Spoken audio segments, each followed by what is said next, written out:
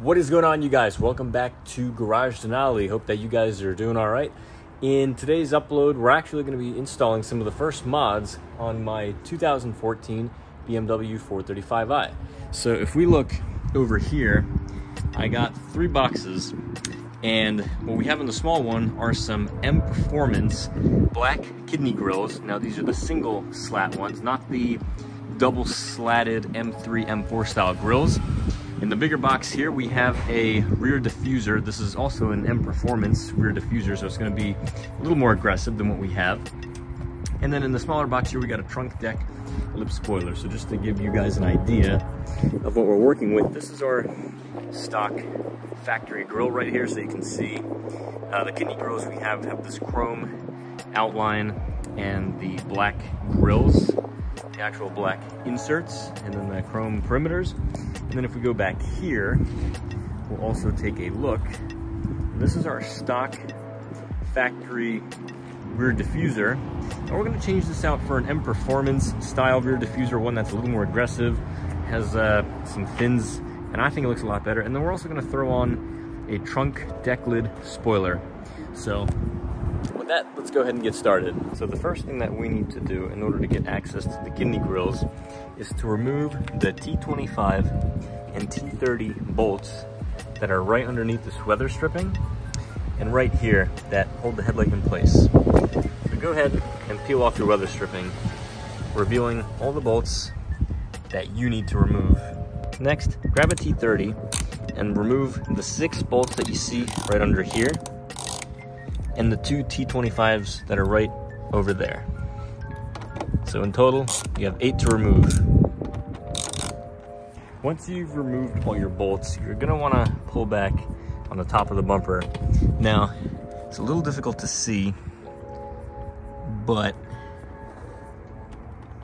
you can see the tops of the kidney grills in here. And essentially, you're gonna wanna get a flathead screwdriver and push down on the tabs that hold the grills into the bumper. Okay, so I'm gonna show you what I did here. So peel back the top of your bumper like that. The access is very tight, but what you wanna do is you wanna push down on the 3 tabs right up here that you see. And even more so, there's a tab here on each side close to the headlight. You can push that inwards towards the center of the car, push these 3 tabs downwards, and then you can slowly start to pry up from the top. You have another tab here on the right. You got to push that inwards. A little difficult, a little challenging, tedious, but it can be done. Once you get these 5 or so tabs out, the whole top of the kidney grill should swivel downwards like that.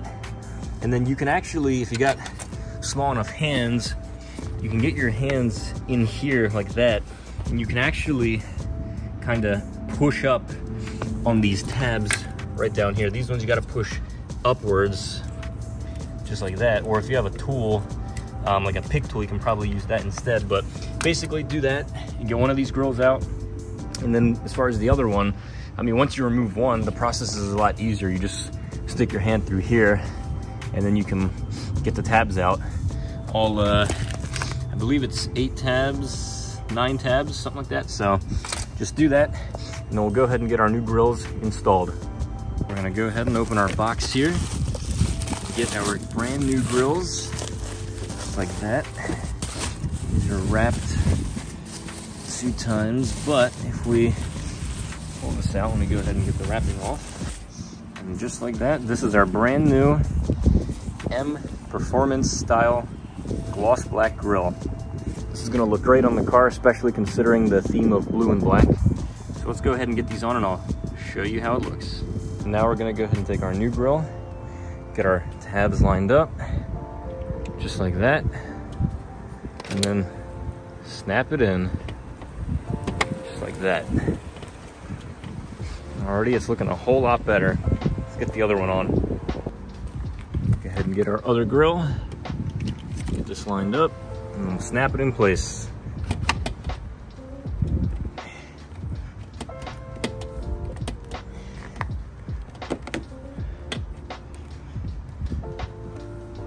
Once you've got your grills in place, go ahead and get your T25 some T30 bolts and get the top of the bumper fastened back together.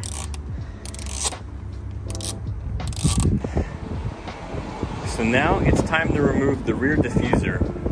Note that the F32 4 Series has two 8mm bolts on the left side of the diffuser, three 10mm bolts across the center of the diffuser, and two more 8mm bolts on the left side of the diffuser.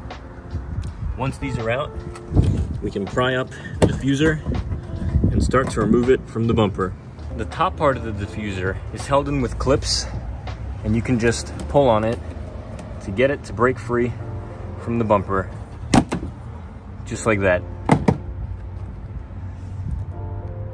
Our diffuser also comes with two little pieces of mesh that go on each end. Go ahead and get the mesh installed and use the provided fasteners to go ahead and secure it in place. Once you have your mesh installed, go ahead and take your diffuser and start to secure it to the top of the bumper with the fastener clips. Work your way around the top from the center to each side and then bolt it from underneath. And now this is what our rear diffuser looks like once it has been installed. Alright guys, so basically I'm just showing you what the car looks like right now with the front kidney grills installed, and I'm going to show you the back in a moment. So I think that these M Performance black kidney grills go really well with the theme of the car, blue and black. Doesn't really matter what color car you have, I think black looks pretty good. These were definitely a lot better than the old ones that I had, the chrome ones with the black slats, and the slats were even thinner. But you can see these ones are a little thicker, so they just look that much better. Definitely cleans up the front end quite a bit. If I go ahead and kind of center it that way and show you. You can see we've got our M Performance rear diffuser installed, and that also looks really good too. So it adds a nice, more aggressive look to it. And no, my exhaust is not broken. It's just the left side is currently closed right now as the car is warming up, but you can even open it when you put it in sport mode. So that's why only the right one is actually open. But yeah, I mean, you can see here it looks pretty good.